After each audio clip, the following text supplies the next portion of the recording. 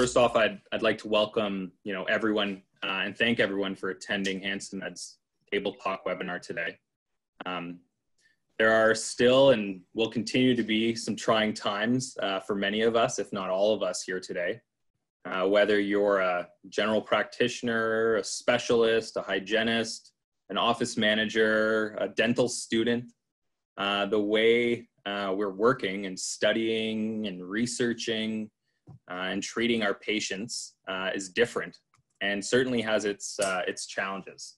But luckily, we have this safe environment where we can grow and develop and enhance our knowledge on subjects. This place where we have hope for a better world. And of course, this place is to entertain us and to inspire us. I don't think there's anyone better to have with us today than Dr. Sheikh. Today, I'm delighted to host Dr. Zeeshan Sheikh on the topic of improving bone defect repair. To give just a quick introduction, currently Dr. Sheikh's doing a lot. He's currently a resident at Dalhousie University in the graduate periodontics program. He's a president of the National Student Research Group, which is part of the Canadian Association of Dental Research. He is participating in a lot of webinars, doing consulting as well on the side. As a bit of a history, worked at Mount Sinai Hospital, did your PhD at McGill University as well, and worked with a lot of the other top doctors across Canada and all over the world. So without further ado, I'd like to kind of hand it over here to Dr. Zeeshan Sheikh, and you're good to go.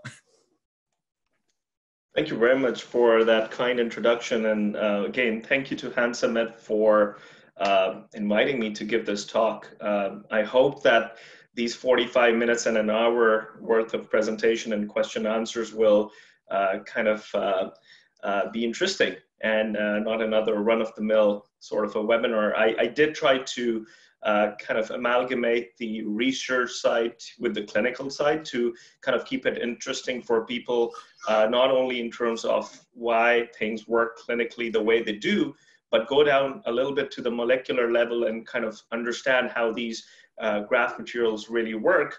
And I thank all the attendees for registering and joining us. And again, many thanks to a lot of people who I already know who are in the attendees list already. Thank you for your support. And with that, what I'm going to do is I'm going to share my screen and see if you can let me know if you can see it, and then we're ready to go.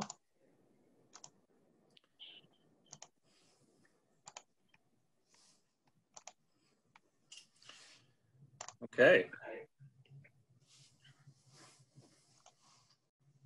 So I hope you can see my screen at this point.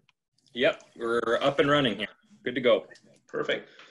So what we're going to be talking about today as a whole is we're going to be talking about this research study we recently published in the Journal of Periodontology, which is the official publication for the American Academy of Periodontology. And we're going to be talking about improved bone defect repair using these novel bone anabolic conjugates we have developed with the existing Bio-Oss granules. And to give a kind of an overview of this research, it is a kind of a multi-institutional and industrial collaborative research program, which we've been carrying out between University of Toronto, Dalhousie University, Mount Sinai Hospital, Simon Fraser out of BC, and Mesentech Inc., which is a Canadian biotech company out of British Columbia. So my name is Zeeshan Sheikh. I'm a clinician-scientist.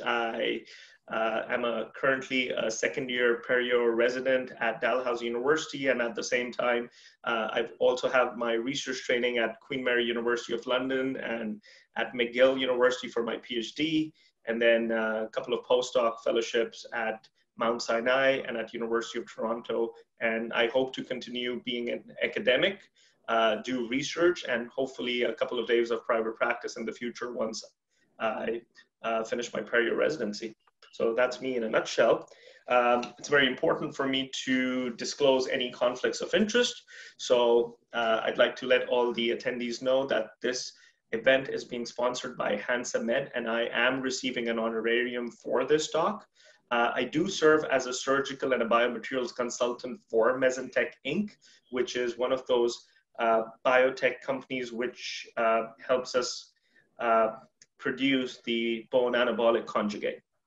I do not have any other conflicts of interest to disclose in relation to this presentation with any other commercial or non-commercial organization.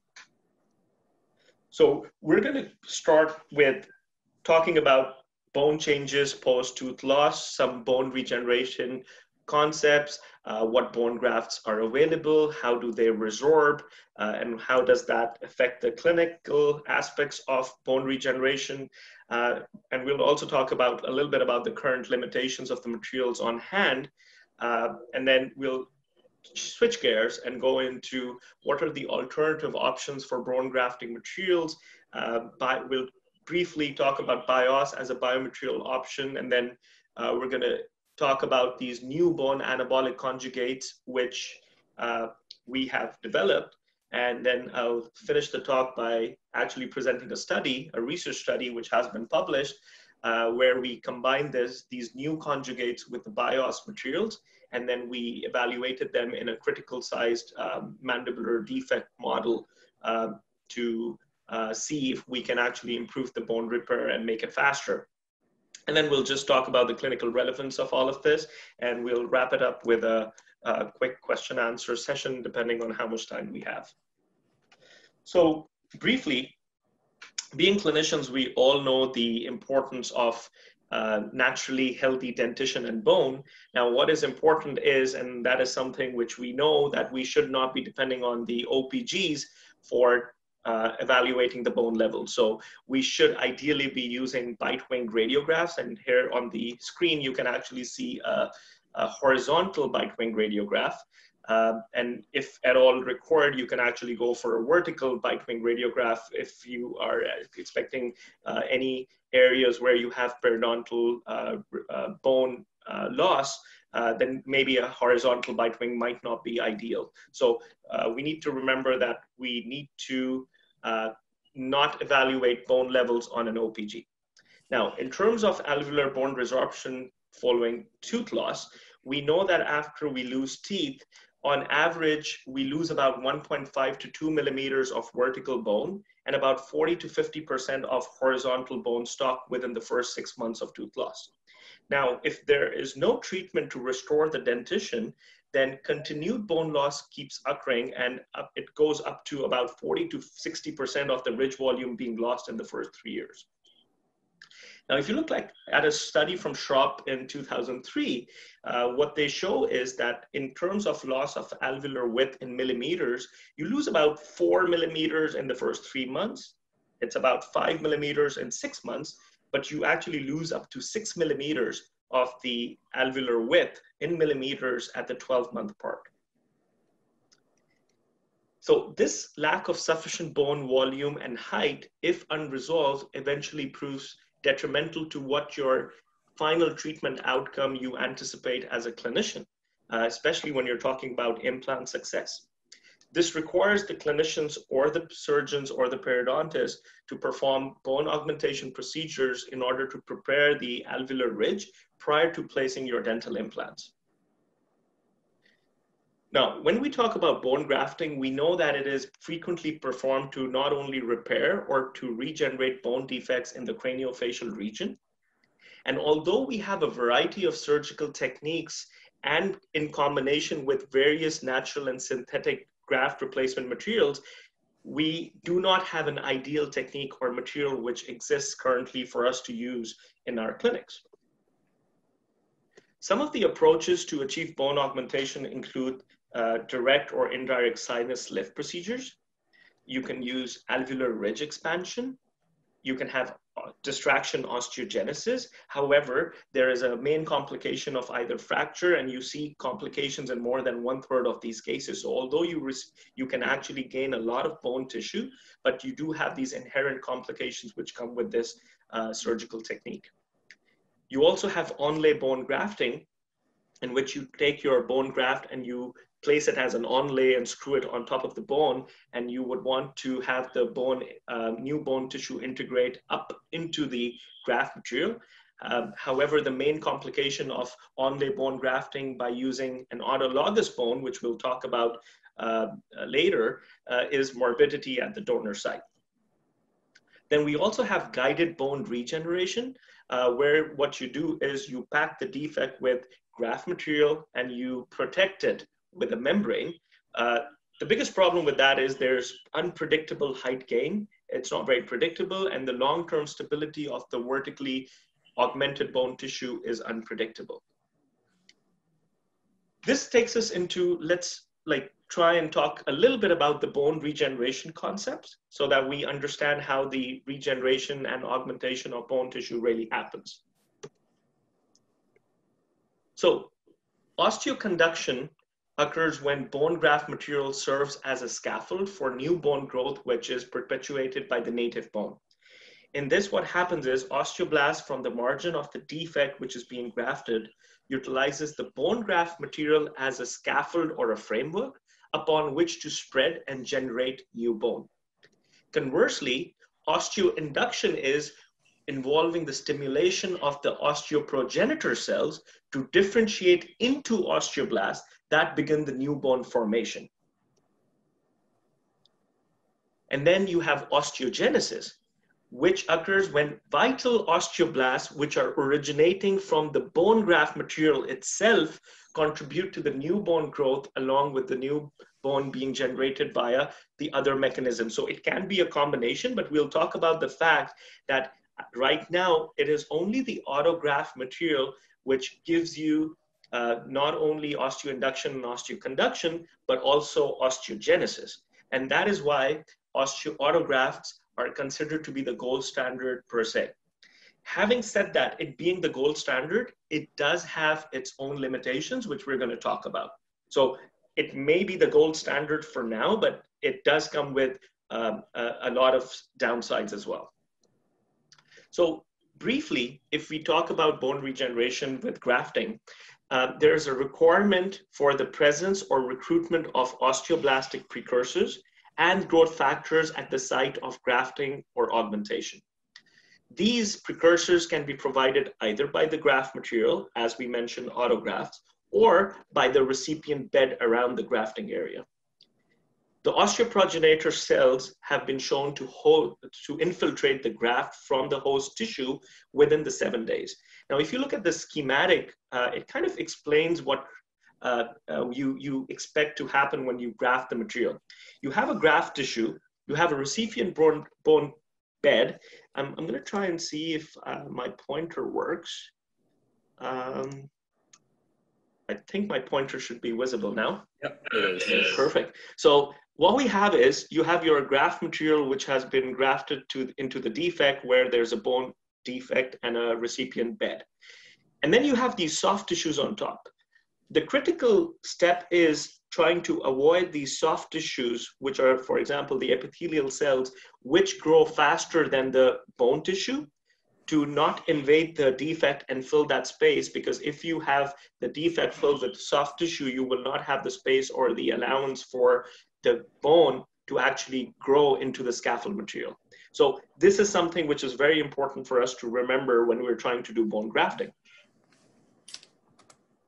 Also, the biomaterials or grafts we use are engineered to work as a complex system, providing any sort of direction to allow interaction of various host systems. And these biomaterials we use restore and augment soft or hard tissues.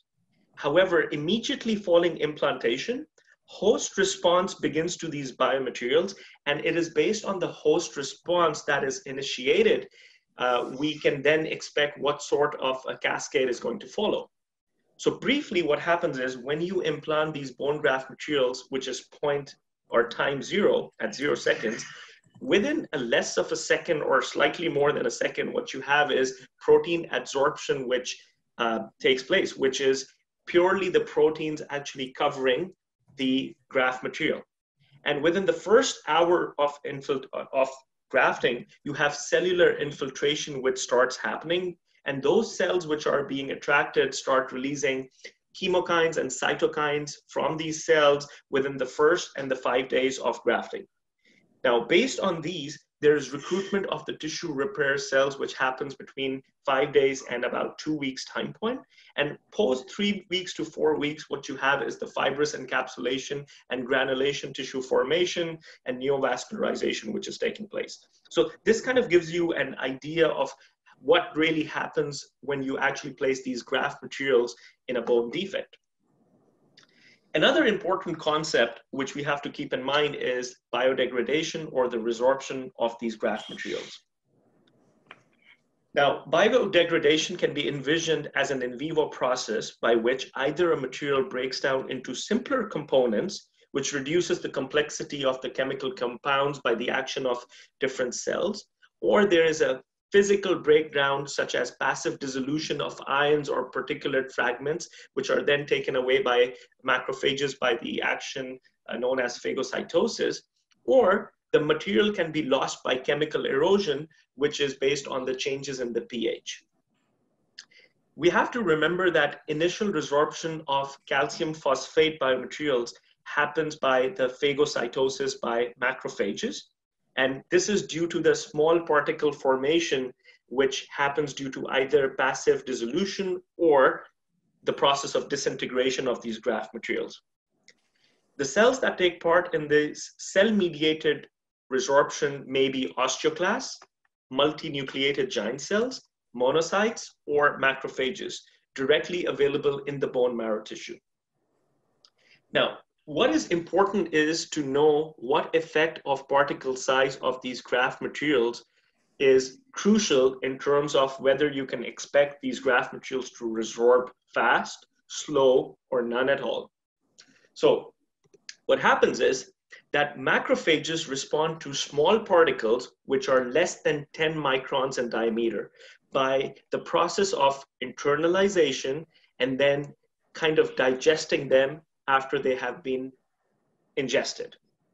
However, if your particle size is larger than 10 microns, but smaller than 100 microns, the macrophages then have to fuse together to form giant cells, which then in turn engulf these particles and digest them intracellularly.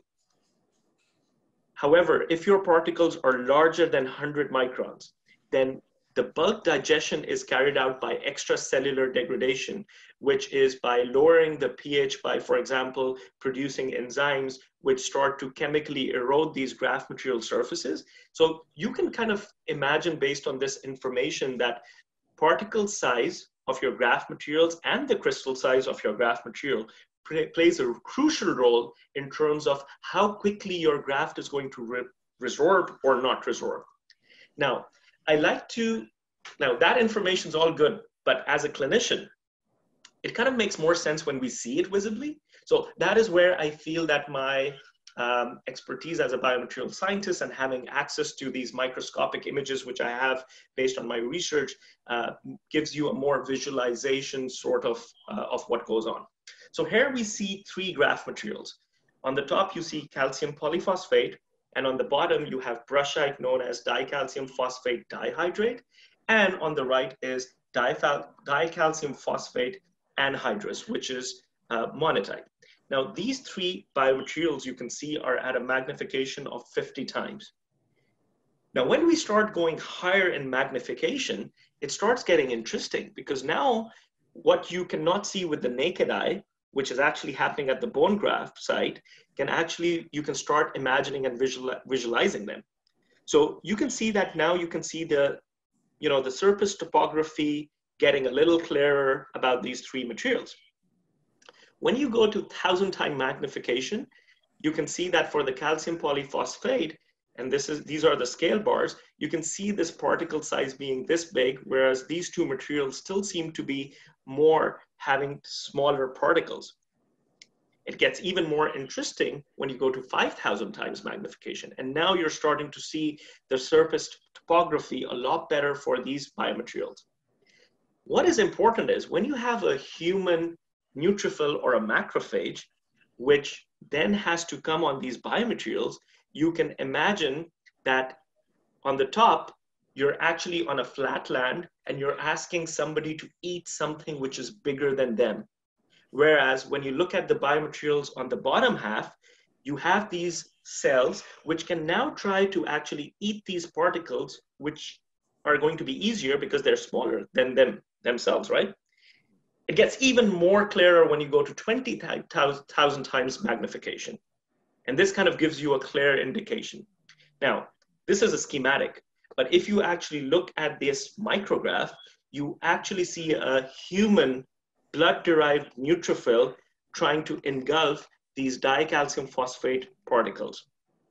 It gets even more clearer when you do a cross-sectional tomographic imaging, and where you see this human neutrophil has actually engulfed a crystal of these graft materials. And not only is the crystal inside the cell, but it is actually starting to degrade and fragment and is being digested. So this kind of gives you an indication why some materials will resorb faster, some will resorb slower, some will probably not resorb at all. And we'll talk about that as well. So what is important to remember is that for rapidly resorbing materials, it is the macrophages and giant cells that participate actively in the early resorption process. However, in contrast, for slowly resorbing grafts, you have osteoclast type cells, which are mostly resorbable for the degradation once implanted.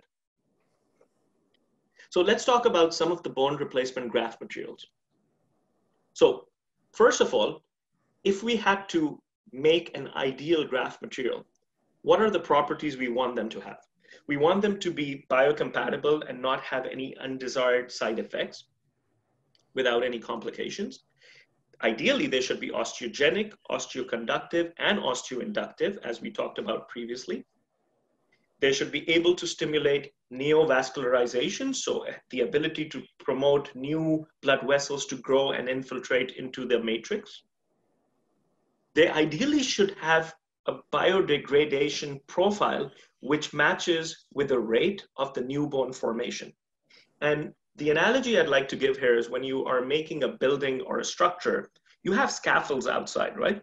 Now, as the floors keep going up, the scaffolds keep going up, but once the building's finished, you take the scaffold away. So ideally, in an in vivo biological environment as well, you want the scaffold to be replaced by the new bone tissue at a rate which matches the resorption of the graft with the formation of the bone. They should not be antigenic and should not cause carcinogenic reactions. These graft materials, if they're ideal, should provide the mechanical properties that provide adequate support and stability according to the intended application of use. And very importantly, they should be easy to handle and be available with sufficient quantities at a relatively low cost. And this is why it is important for us to have more clinicians being interested in science and bridging the science between biomaterials and clinics, because you can arguably make a very ideal sort of material in the lab, but when it goes into the hands of the clinicians, if it is technique sensitive, it's not going to work because you need to cater to the level of expertise for not only the experts, but also to beginners. So ideally, you should have a graft material which can be used predictably by all clinicians with varying levels of expertise. Some of the sources of bone grafting materials are autografts, which are taken from the human, themselves and transplanted to another site. You can have allografts coming from human cadavers. You can have xenografts coming from animal sources, and then you have alloplasts, which are the synthetic graft materials. So if you talk about the autografts, and we'll talk about quickly about them in the later slides, you can have them as extraoral or intraoral by the site of where you can get them. Then you have the allografts, which can be fresh or frozen bone, which is not used, and we'll talk about that why. And then you have the freeze-dried bone allografts or the demineralized freeze-dried bone allografts. Then you have the non-human sources, which are xenografts, which can be porcine bone, bovine, equine, and coralline calcium carbonate. And then you have the alloplasts, which have a plethora of materials such as bioactive classes, various calcium phosphates and calcium sulfates, etc. So when we talk about autografts, these are harvested from a donor site in the same individual and transplanted to another site in the same body. This is the source of the most osteogenic organic material. However, there are some side effects to this procurement of autografts. So if you look at the advantages, we know that autografts are biocompatible, osteoconductive, osteoinductive, high osteogenic potential, adequate mechanical strength, and you can actually procure them in both cortical and cancellous types. However, their disadvantages are you need to add another additional surgery to take these materials. You're increasing the operative time cost. There's a donor side morbidity and post-operative pain associated with them. You have increased risk of fracture or complication at the site where you took the donor graft from. And there's only so much you can take away in terms of depending on what sort of grafting procedure you want to do. So there is a limit to how much bone graft you can take from one site from a body and then put it in the other. So as we mentioned earlier, autografts used in periodontal regeneration may be of the extraoral or intraoral origin. In terms of the intraoral autografts, the most common harvest sites are the spina nasalis, the tuberosity, the maxilla, the ramus, retromolar area, and the symphysis region of the mandible, as well as taking bone from bony exostases and the bone harvested from different sites using bone scrapers. These autografts are commonly used as either chips, blocks, or milled small particles. However, when you talk about autografts obtained from extraoral sites, then the most common area which used to be used is iliac crest, and it is not used that commonly anymore because there is morbidity associated with it. So also it's important to know is that cortical autografts have high initial strength, which after about 6 months of implantation is about 50% weaker than the physiologically normal bone tissue. The cancellous bone autografts are initially weak because of their porous structure, but they gain strength over time. So this is important to know when you use these materials that where you're intending to use these. The cancellous autografts, based on their structure, revascularize earlier than the cortical grafts around the 5th day after implantation due to their spongy architecture. And then when we talk about allografts, these are, as mentioned earlier, tissues taken from genetically non-identical members of the same species, so from other humans and usually cadavers. Now, you can have cancellous and cortical allografts of various particle sizes, which are used for bone regeneration procedures. And these are available for applications in form of cortical wedges, cortical chips, granules. You can have cancellous powdered, prepared as frozen, not used anymore, freeze-dried, mineralized. When I say frozen, I meant the fresh frozen is not used, the frozen still is, and the demineralized bone. So as mentioned a couple of times, we don't use the fresh frozen type of cancellous bone because of disease transmission and antigenicity. However, this does allow you to have the highest osteoconductive and osteoinductive potential amongst the other allograft materials. But for obvious reasons, we don't use this anymore. When we talk about FDBA, which is the freeze-dried bone allografts, the freeze-drying process distorts the 3D presentation of the human leukocyte antigens on the surface of the particles, which affects the immune recognition, which allows you to use this material without having a reaction to them. These FDBA materials are mineralized and are known to be osteoconductive and can be combined with autografts to enhance the osteogenic potential.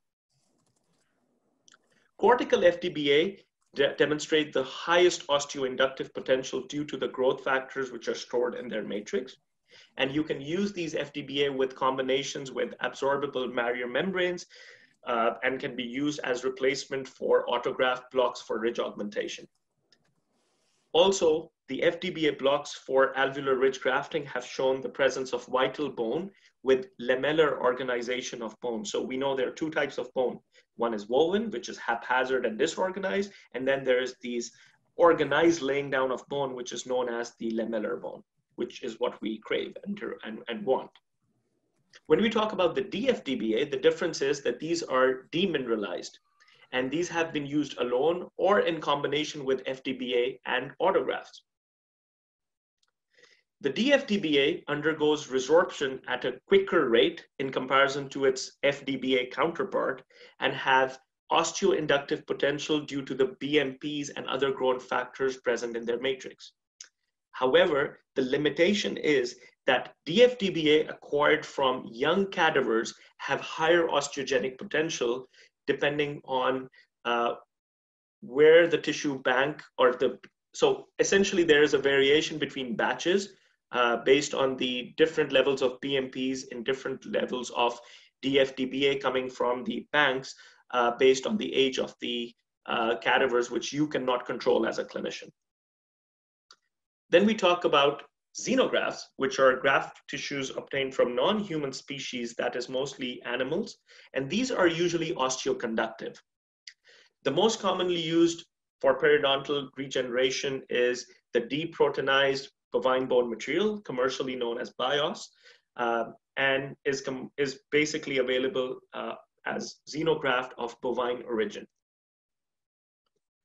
So what happens is that after heat and chemical treatments, the inorganic phase of the bovine bone is left. So the organic component is taken away.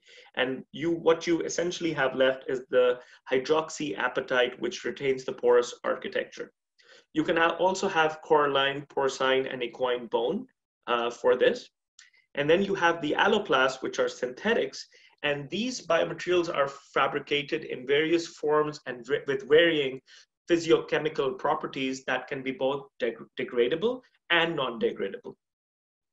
Alloplasts are usually osteoconductive without having any osteoinductive or osteogenic potential on their own. The most commonly used alloplastic materials are calcium phosphates such as hydroxyapatite, tricalcium phosphate, and bioactive glasses. So if we talk briefly about calcium phosphates, these are made of an aqueous solution of one or several of these calcium phosphates which are available. Upon mixing them with water or liquid, they precipitate into a less soluble material, and then they can be used into the defect as either a paste, or they can be preset as granules or blocks. When we talk about hydroxyapatite, and here we're talking about synthetics, they have a composition and structure similar to natural bone mineral. These synthetic HA can be used in various forms. You can either have them as porous non-resorbable, or solid non-resorbable, or resorbable non-ceramic porous. The degradation of this hydroxyapatite depends on how these were actually formulated and made. So if you want actually a material to resorb faster, you can change its processing temperature, which will allow you to either have a very dense material, which resorbs slowly, or you can make a porous hydroxyapatite material, which is expected to resorb faster based on the discussion we earlier had. So at lower temperatures, the particulate HA which is formed is very porous and undergoes slow resorption. Then we have the tricalcium phosphate, which has been used and investigated extensively as a bone substitute. It comes as two crystallographic forms, the alpha TCP and the beta TCP. Beta TCP exhibits good biocompatibility and osteoconductivity and is used as a partially resorbable filler, allowing replacement with newly formed bone. The resorption of TCP grafts is thought to be dependent on the passive dissolution by biological fluids in the absence of osteoclasts around the materials, and also by osteoclast-like giant cells in defect areas. Then we also have the bioactive glasses, which are composed of silicon dioxide, calcium oxide, sodium oxide, and phosphorus pentoxide. The particle sizes of these bioactive glasses range usually between 90 to 710 microns to 300 to 355 microns. After implantation of these bioactive glasses, what you have is bone forming on these surfaces, but you have to remember these are non-degradable or non-resorptive materials. So they can work as a filler, but they don't degrade. These are some of the allografts, xenografts, and alloplasts which are available in the market for use right now, which are made by different companies and come with different brand names, but you can categorize them into these three basic categories, and also you can actually see the source of the material. However, some of the limitations of these current materials and techniques we've talked about, to summarize, are achieving long-term stable and predictable results is a challenge. Some materials resorb too fast, some resorb too slowly, or some none at all. These are unpredictable for some applications, so one size does not fit all. There's an additional surgical site required for autografting, which results in trauma, pain, and morbidity. So there is a need to focus on the biology to optimize clinical outcomes for us as clinicians. This is taken from a paper in 2016, and where they compare the vertical gain and horizontal gain between various graft materials. And again, I'm not going to go too much in detail in this because time does not permit us, but it's interesting to see that there have been comparisons in literature based on, but what I find really interesting is if you look at the xenogenic mixture and the synthetics, at least till 2016, there was no data available for vertical gain with these materials. And also to mention, these are for the particular grafts, and then the same paper actually demonstrates the data for block grafts and the material gain in terms of the vertical height and the horizontal gain. Now, we switch gears to alternatives to autologous bone grafts, and we'll quickly talk about Bio-Oss, which is one of the components of the study which we used with the novel drugs we have produced. So what is Geistlich Bio-Oss? Essentially, it is deproteinized bovine bone material, also known as DBBM. It is one of the commonly used bone substitute materials for maxillofacial bone regeneration. To date, there have been more than 1,000 research publications, which are PubMed index, which have been produced and shared. It is processed, purified, and sterilized bovine bone tissue granules without any organic matrix. It does allow for use as a stable scaffold in the long term, and it does not show high resorbability, if at all. So its biodegradation rate is slow. Some studies would almost call it as non-biodegradable. So Geistlich Biomaterials is the company which actually prepares these materials. And you can have them either as Geistlich Bio-Oss or as Geistlich Bio-Oss pen. Now, if we talk about Geistlich Bio-Oss, these essentially come as small granules and large granules in various sizes of vials. So if you talk about the small granules, their particle range is 0.25 millimeters to 1 millimeter, and the large granules are 1 millimeter to 2 millimeter in terms of size. When we talk about the Geistlich Bio-Oss pen, these are available as an applicator. So you can actually apply these faster and more precisely to a surgical site if it is a well-contained defect. And these also come as small granules or large granules. What is important to discuss is the bimodal pore structure of these materials. The concept of interconnected macropores is very important. Here, what you see is a micrograph showing at 50 times magnification the structure of human bone. And on the right side, you see Geistlich Bio-Oss at the same magnification, showing the structure which it has. And you can see it has a sort of a similar bimodal pore structure. This allows for cell migration and high osteoconductive ability. Also, if you go even higher further and you look at the research papers, what we observe is that this material has high capillarity and has a fast liquid uptake. It allows for blood clot stabilization, and has hydrophilic qualities. This takes us to the new bone anabolic conjugate. Now, there have been research on a variety of molecules to enhance bone regeneration. Several studies have investigated combining either Bio-Oss or other calcium phosphates with biological and synthetic growth factors and molecules such as BMPs, there's EMD, and there are platelet concentrates. Some of the involved mediators in bone regeneration are, for example, parathyroid hormone, selective androgen receptor modulators known as SARMs, and the prostaglandin E2. However, in the recent past, there has been an extensive sort of interest and investigative research being performed on BMPs. We're not going to talk too much about BMPs because we don't have the time for it, but we are more focused on the prostaglandin E2. Now, when we talk about the prostaglandin E2 and its agonist, we need to know that this is a natural lipid hormonal mediator which is synthesized throughout the body. It stimulates rapid bone formation in animals by activating the prostaglandin receptor 4, known as EP4, found in bone on the osteoblasts. The synthetic EP4 agonists have been shown to strongly mimic the effects of PGE2 on bone in animal studies. However, the biggest problem with the systemic administration of PGE2 is the side effects such as pain, inflammation, nausea, diarrhea, hypotension, and uterine contractions, which limits how well or how much you can use this clinically. Which brings us to our conjugate design, which has been formulated based on our collaboration with Simon Fraser University and Mesotank Inc.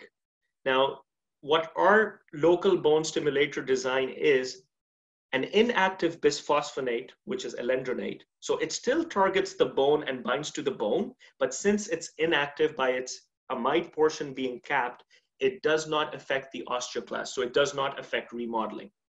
And you bind with it a potent bone formation stimulator of the prostaglandin E2 receptor known as an EP4 agonist. So what you see in the schematic is an alendronate, which is bound to the EP4 agonist by a hydrolyzable linker, which once it would break, would release this bone-forming molecule in the local environment of the grafting area. So what we initially did is, we did a preclinical study which was recently published in the Journal of Bone and Mineral Research, where we took a model of postmenopausal osteoporotic rat tissues, and we dosed these animals with our conjugate drug at a low and a high concentration, 1 injection per week for 7 weeks. And what we saw is that these drugs, when injected intravenously, reverses osteoporosis, and it brings it back almost to the sham levels, which kind of gave us an indication that this works. Also, what was important is that we did not observe any side effects based on these drugs. And the reason for that is because of the binding of this drug with the alendronate, with a linker, what happens is the alendronate, which is a bisphosphonate, gravitates towards bone. It goes straight to the bone tissue, binds with it. After the half-life of the drug, once the linker breaks in 5 days, the EP4 is released only in the local environment and is not free to circulate in the circulation, which is great because we don't want those side effects.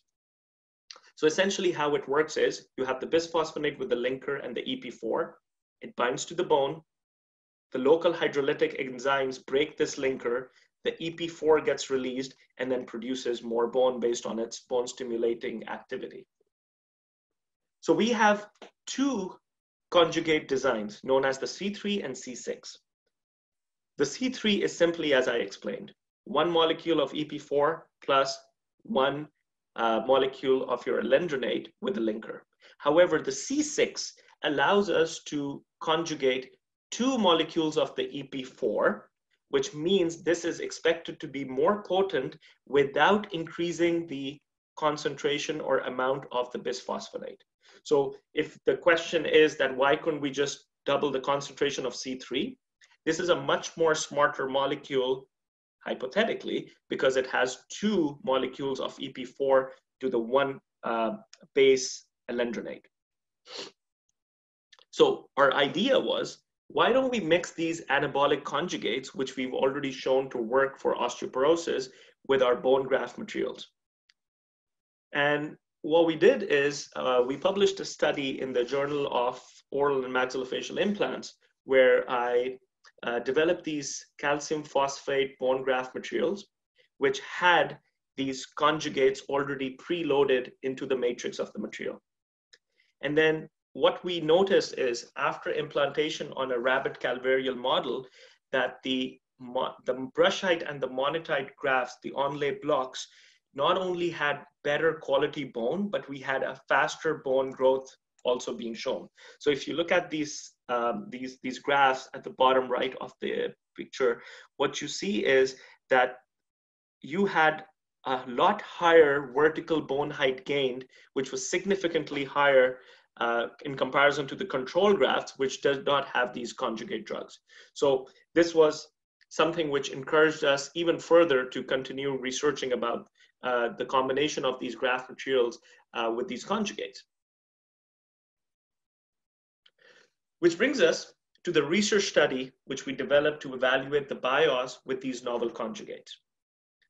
This was recently published in the Journal of Periodontology, as I mentioned, which is the official publication for the American Academy of Periodontology. And briefly, our study aim was to investigate whether a combination of the bone-forming conjugates and the Bio-Oss granules has the potential to promote bone regeneration and formation using a critical size rat mandibular jaw defect model. Briefly, if you look at the general classification of animal models, you can either have the ectopic or the orthotopic model. Ectopic means you're checking for osteoinduction or osteogenesis. For example, you put it in a non-bone environment, and if you can mineralize that area. So obviously we're not checking that. What we wanted to do was use an orthotopic model, which is in bone.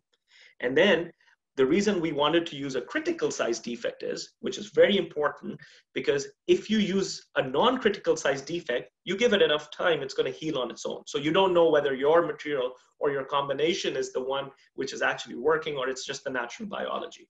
So we also were using it in a non-weight bearing application. So we used the mandible. So this is the justification for the model we used. And this model has been used for the past couple of decades. And there are several publications where people have used the model for checking bone formation using hydroxyapatite or other materials. So the animal model which we used was the rodent model, which is widely available, inexpensive housing. They're easy to handle. They're relatively smaller size, and you don't need too many of them. Also, there have been several preclinical studies which have tested biomaterials using bone substitutes, and these are regarded as one of the good choices for in vivo testing of regeneration of the bone tissue. What we did is we used a critical size bone defect, as I mentioned. This is the smallest osseous wound that would not heal spontaneously over a period of time. Does not matter how long you leave it, the gap is not going to be bridged. For practical purposes, how we evaluate this is that there is going to be no mineralized area equal or more than 30% after 52 weeks, which would be completed by bony regeneration. And based on the data from previous studies, we found out that the critical size, which does not heal, is either 3.5 millimeters up to 5 millimeters. So anything below 3.5 millimeters, anything below 3.5 millimeters, you would expect to heal spontaneously. So our hypothesis was that loading the Bio-Oss granules with these conjugated drugs known as C3 and C6, remember C3, 1 molecule of EP4, C6, 2 molecules, will result in greater bone formation in these critical size defects when compared with the control grafts without the drugs. So in terms of the study design, we had 24 rats, male rats. So we had bilateral 48 bone defects in the mandible. We had 3 groups of testing: Bio-Oss control without the drug, So it means Bio-Oss as received by the company, Bio-Oss with the C3, and Bio-Oss with C6. The surgical implantation was carried out by one examiner, which was me. They were euthanized at 2 different time points at 2 weeks and 4 weeks. So we had an N is equals to 8 defect per group at each time point. And then we performed histological evaluation. We performed backscattered electron microscopy and also the micro CT. And we used one-way ANOVA and a post hoc analysis to test statistical differences between the groups with a significance level set as p-value is less than 0.05. So in terms of the methodology, we prepared these granules with the C3 and C6 conjugates. So we received the particles from HANSAmed Limited, Toronto, and we got the particles 0.25 to 1 millimeters. The Bio-Oss plus the C3 and the Bio-Oss plus C6 were prepared by mixing these granules with the appropriate amounts of the C3 and C6 conjugate in a distilled water. So these drugs are prepared as powders, and you can actually make stock solutions. So we're already thinking in advance that when we go to the clinical application of this, this will either come as granules pre-loaded with these grafts, or you can actually mix the solution with the Bio-Oss for a few minutes and then place them in the defect. And the 0.3 concentration we used was based on previous experiments performed as the ideal concentration, which gives us the most amount of bone stimulation. Now, in terms of in vitro characterization of these Bio-Oss groups with and without the drugs before implantation, we performed scanning electron microscopy, where we wanted to observe the microstructure of these graft materials before implantation without the drugs and with the drugs at different magnifications. What was also important for us as scientists to note was, does the addition of these C3 and C6 conjugates change in any way the chemical formulation or structure of Bio-Oss? So to evaluate that, we performed X-ray diffraction, and what we conclusively showed was that adding the C3 and the C6 to this Bio-Oss material does not in any way change the chemical structure or the formulation of the material, which is important. Briefly, we used the critical size defect model, which was 4.3 millimeters. We place an incision. We use a trephine burr to create a through and through defect in the mandible. We pack it with either the Bio-Oss alone or the Bio-Oss with C3 and C6, all randomized. And then after 2 and 4 weeks, we euthanize the animals, we retrieve the implants, we do all the processing, and then we evaluate it via micro CT, backscattered imaging, and also histology. So if you look at the results we kind of saw, we performed the micro CT to not only visualize the defects at various stages, but also to provide us with 3D volume constructions to visually have a look at the defects. And when we look at the backscattered electron microscopic images, you can appreciate the difference between 2 weeks and 4 weeks for all 3 groups. And you can appreciate that you see the granules being in the defect with bone actually growing from the periphery inside. Just based on the visual examination, if you look at the control at 4 weeks by C3 and C6, if you look closely, the C6 actually shows more bone infiltration going towards the center in comparison to the bone growing at the control. And then we did the same thing with the histology. And again, this is just a qualitative visual representation.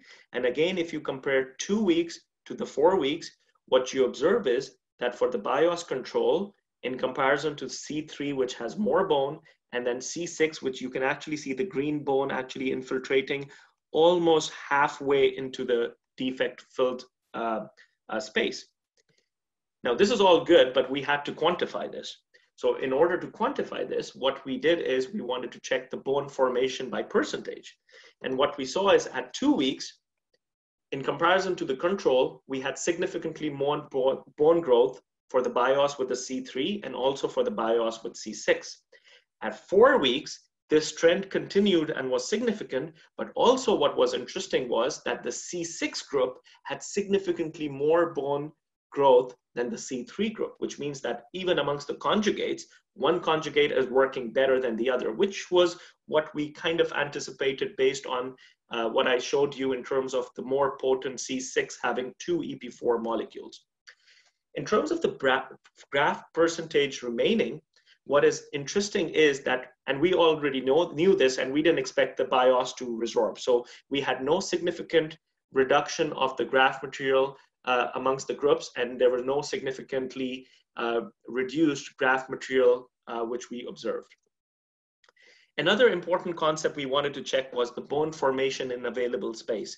Now, a lot of studies do present bone formation percentages, but when you're talking about non or less degradable graft materials, what is more crucial is the bone formation in available space, because it does not matter what drug or what you use, bone can only grow when a space is available. So if you pack a Defect and it only has 30% free space, and if the graft is not going to degrade, you're only going to get so much bone growing in. So this is a more accurate representation of bone growing into the available space. And again, this mimics or matches with what we saw for bone formation, that the C6 worked better than the C3, which in turn worked better than the C with the control. So the main results were that adding these C3 and C6 conjugates to the granules resulted in more and faster bone growth. We also checked and we compared the same material for 2 and 4 weeks, which is essentially the similar data, but it's just presented in a different way. So nothing new to show here. Just wanted to put it out there that we did do this as well. And in terms of the conclusions, what we saw is that Bio-Oss granules that contained the novel anabolic drug conjugate C3 and C6 resulted in significantly greater new bone formation and an increased rate of bone formation when compared to the Bio-Oss controls. Sorry for the typo. The Bio-Oss granules with the C6 resulted in significantly greater bone formation than what was achieved with the C3 containing granules, which means that at least preclinically, we can say that the C6 has more potential for clinical use than the C3. What is left and what is important is the need for dose optimization and safety studies before the full initiation of a clinical trial to determine the clinical effectiveness and utility. And with Mesentech, we have already started working on this. And interestingly, when I presented on the podium at the AAID, which is the American Academy of Implant Dentistry, and later at the American Academy of Perio annual meeting in Las Vegas and Chicago, somebody from Geistlich, Switzerland was present for my presentation. They reported back to Switzerland. They got very interested. They contacted us. We with Mesentech have already signed a non-disclosure agreement, and we're in talks to see if Bio-Oss would be interested, or Geistlich would be interested in taking this technology to produce the second or the new generation of Bio-Oss biomaterials. So the clinical significance of this research and work is to potentially have a new therapy to treat bone defects by a local delivery of a novel bone anabolic drug without the unwanted systemic side effects. And it would potentially pave the way for development of more predictable clinical treatments with accelerated bone regeneration for dental applications such as ridge augmentation prior to implant placement, or bone augmentation in any other maxillofacial application. These are some of the references which were used to make this talk. I would like to acknowledge the collaborative support from all the partnering institutions such as University of Toronto, Dalhousie University, Mount Sinai Hospital, Toronto, Simon Fraser University in British Columbia, and Mesentech. And also for, I would like to acknowledge the financial support from MyTax Accelerate and the Network for Oral Health Research, which has not only funded our research for the past few years, but have also been the source for me getting my salary, which is very important, I guess. And with that, I thank you, and I'm going to unshare my screen and turn on my video. Thank you for listening. Perfect. Thanks so much, Dr. Sheikh. That was great. Lots of info in there, and clearly some great advancements that you have as well. So that's really, really cool. We got quite a few questions that came in over the time. So what I've done is I've kind of listed them all here, and I'll try and get through most of them for sure. So why don't we start right now? What I'm just going to do here is I'm going to share my screen as well.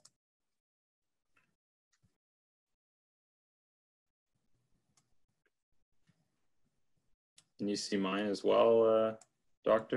I do, yeah. Okay. That's not a question though, is it? That's not the question. Okay. My first question.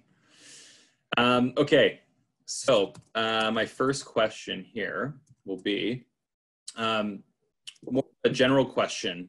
From your experience, in what situations would you use Bio-Oss? Okay, this is from Aisha. Okay, thank you for that question. So based on my limited clinical experience in comparison to the attendees, some of them have years and years and sometimes decades of experience. You would use Bio-Oss for applications where you are not concerned or you don't want a rapid resorption.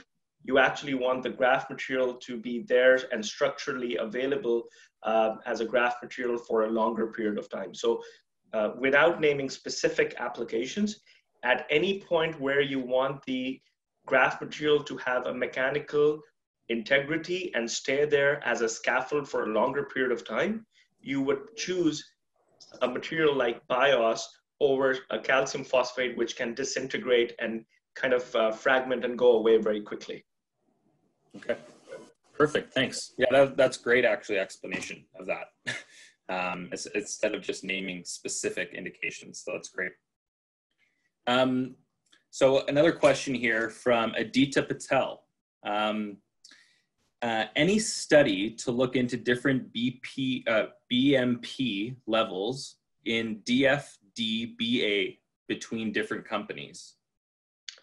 Unfortunately, till last week, which was when I kind of was, I wouldn't say, unless something has come up this week, I have not come across anything, but thanks to Dr. Patel for that. And he's one of our instructors at Dalhousie, and he's a periodontist and grad from U of T and also from Dalhousie.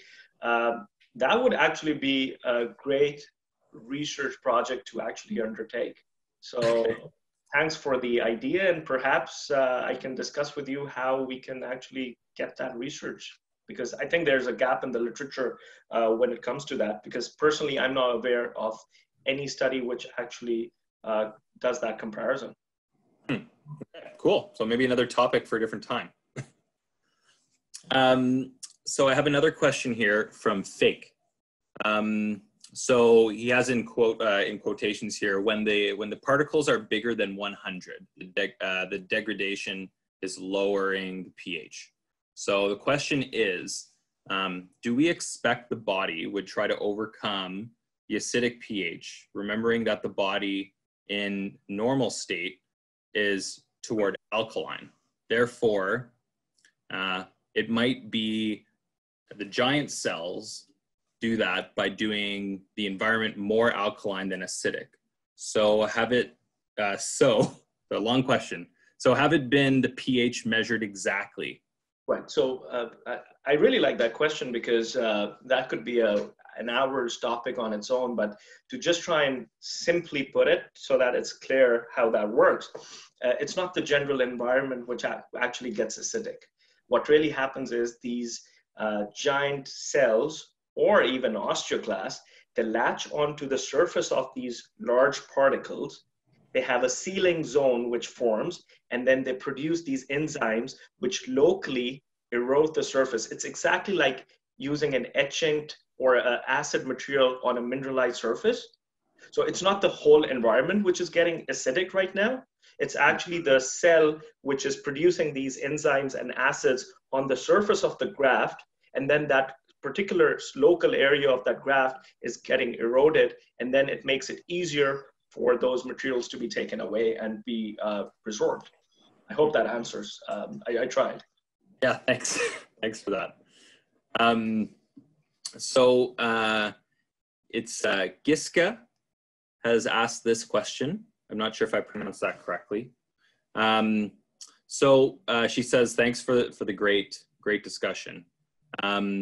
Wondering that if our native bone has been lost due to defects, how the bone graft growth is following the original native bone's dimensions. So is it something that we can regulate by like customizing, or is it a natural phenomena by our body?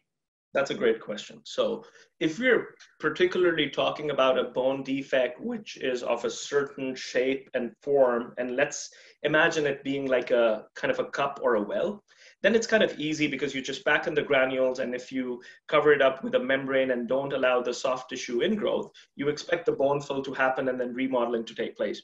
I think what the attendee is asking is, if you have a particular sort of a bone defect where an anatomical structure is lost, that is where it gets difficult. And for that, what I would like to answer is, I was fortunate during my PhD to actually go and work in Germany for a little bit in a place by the name of Würzburg, University of Würzburg.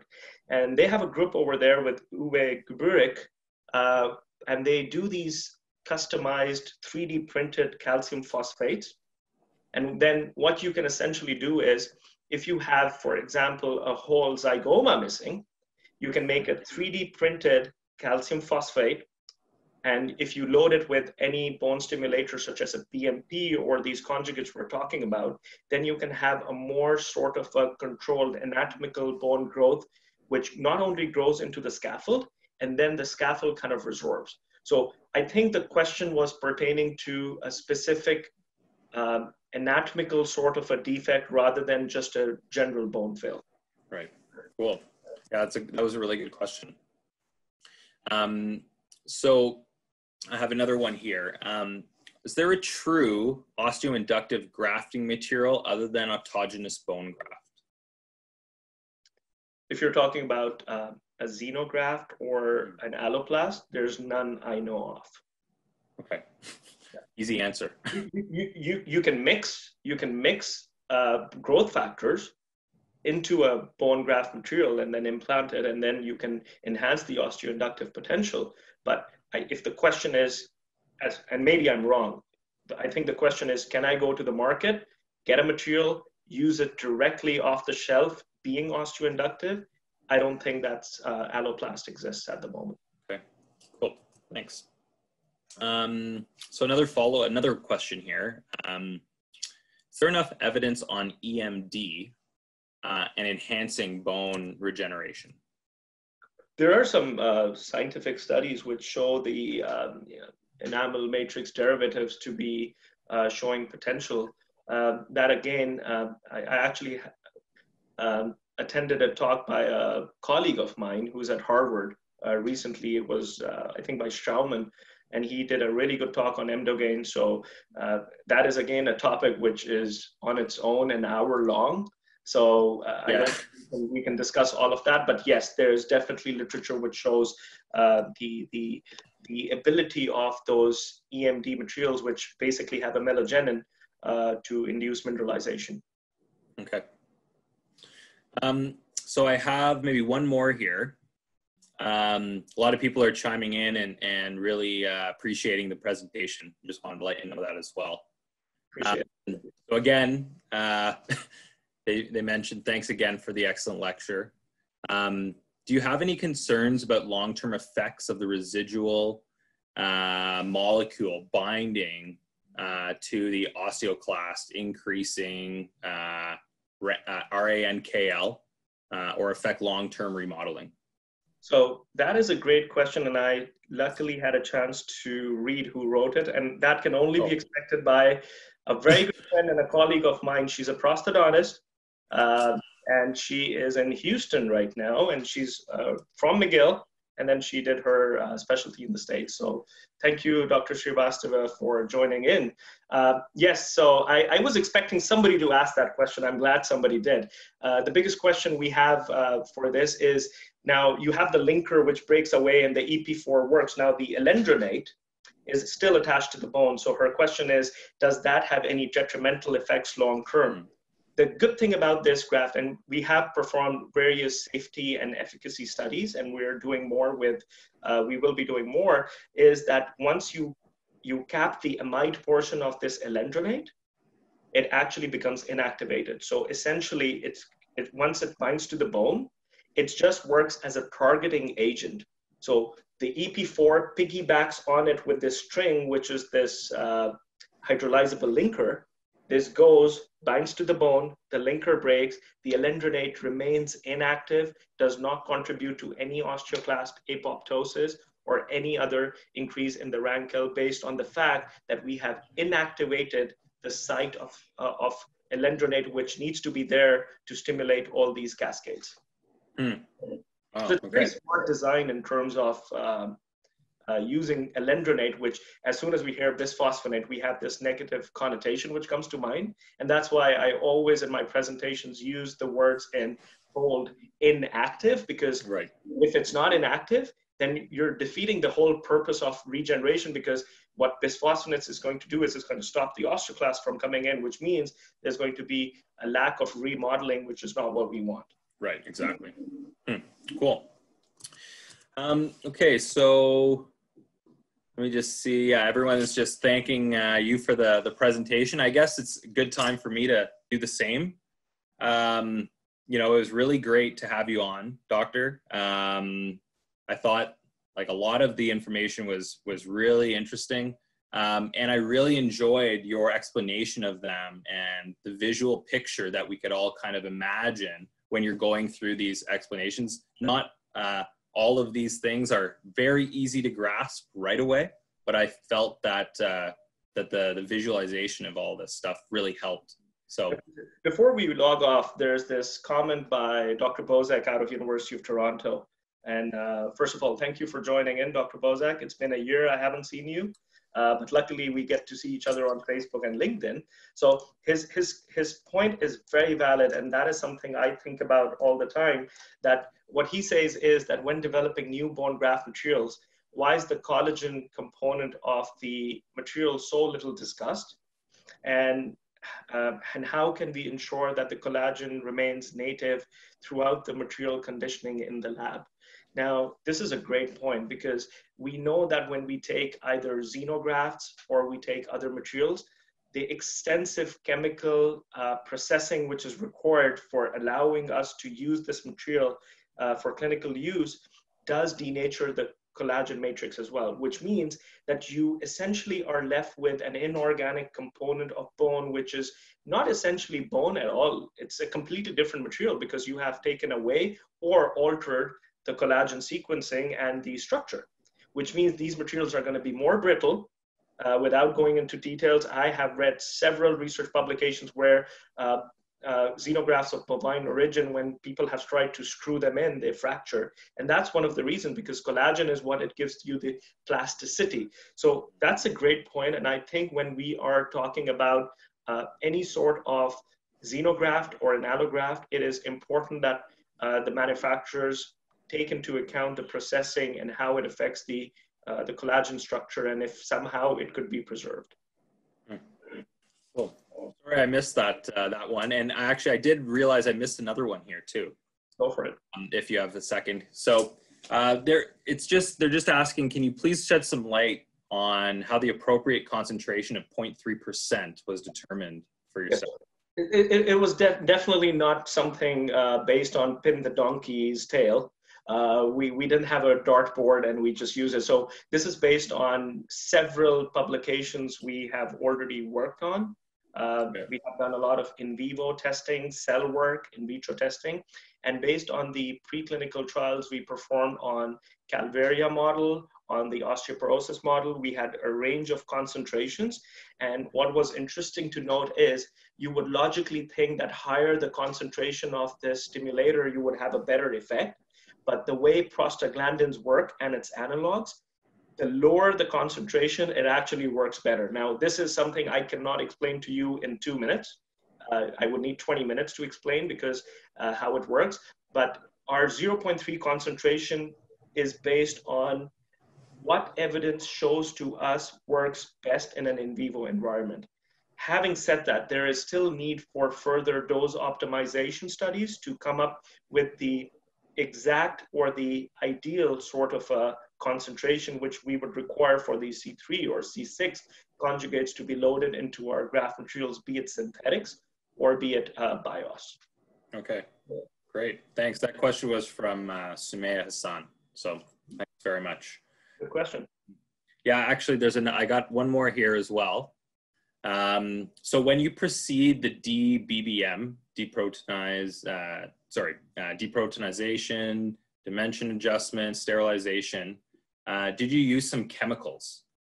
And how did you ensure the chemicals didn't induce toxicity? So first of all, to make sure that we limited the confounding factors to a minimum, we did not alter the Bio-Oss we received from Geistlich and HANSAMed in any way at all. Mm-hmm. So the controls were used straight out of the vial into the surgeries. As far as the C3 and the C6, there were stock solutions of the C3 and the C6 already. And we had a protocol, again, based on studies where we saw how much absorption of the drug happens on Bio-Oss based on different concentrations and times of diffusion.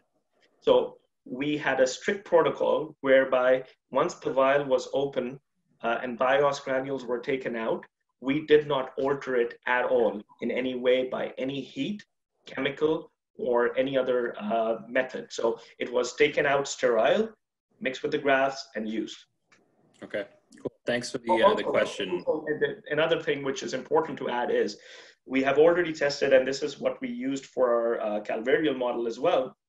If you take your C3 and C6 conjugates and mix it with a synthetic graft, or you mix it with Bio-Oss, and if you want to sterilize it, we have already shown that the autoclaving, which is done at 121 degrees at 15 psi for 30 minutes, does not chemically degrade or change the chemical structure of the drug in any way. And the same is to be said for gamma irradiation, because autoclaving is not an acceptable method of sterilization for clinical use. So you would need to, whatever graft material you prepare or you mix it with, it would need to be gamma irradiated. And we have conclusively shown that the chemical structure of the conjugates remains unchanged due to the gamma irradiation or autoclaving, which is a huge plus, which means that if hypothetically a company like Geistlich would want to take their already processed Bio-Oss materials, mix it at their processing plant with the C3, C6, they could gamma irradiate it, pack it into their vials, and send it straight to the clinician to be used. So ideally, we would not want the clinician to be, we don't want this material to be dependent on the clinician mixing appropriate things for appropriate times, because that is including, that actually allows for a confounding factor, which could result in variation. So those are some of the things which we have already thought about and have already checked, which seem to be indicating that we are in the right track in terms of one day, hopefully soon, seeing a clinical trial with these materials in humans. Cool. Well, thanks again, Giska, for that question. Again, there's a lot of talk. Everyone's really enjoying your answers and your input here, Doctor. So appreciate it. I think I'll just basically, close by saying here, I think that if any of the attendees today and participants want to, or they stumble upon some more questions, they can feel free to reach out to myself or, of course, Dr. Sheikh here to address them. I'm sure you're on multiple different social media, outlets such as LinkedIn and of course through email. We'll be sending out the recording of this to all of our registrants and participants in the next week or so. Is there any closing remarks that you'd like to close up with? Well, I would like to thank HANSAMed for inviting me to do this. I would like to thank Dr. Tatiana Molina, yourself. It's been a great experience. I hope to continue working with you and having a good relationship in the future as well. Great. Okay. And also, obviously, many thanks to all the attendees and for their great questions and their patience. I think I went a little over time, but there was a lot to unpack in this presentation, and I tried to keep it to a minimum because we could have had this for 3 hours and I would still be speaking. Yeah, well, we would go into tomorrow and you wouldn't have tomorrow off anymore. Absolutely.